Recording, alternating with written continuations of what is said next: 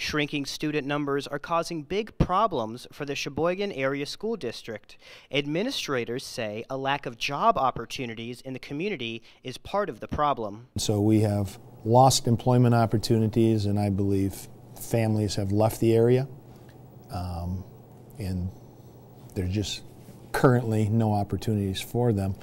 Schools' main financial income is based on the number of students they have. The Cheboygan district has lost 448 students in the last 10 years, which Dombrowski says is contributing to their current deficit of over $232,000.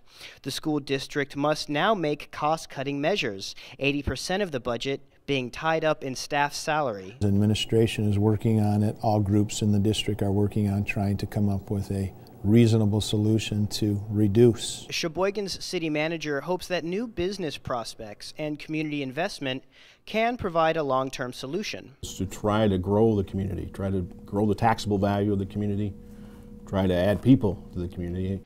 But for now, student numbers will continue falling, with another 140 students expected to leave over the next 2 years.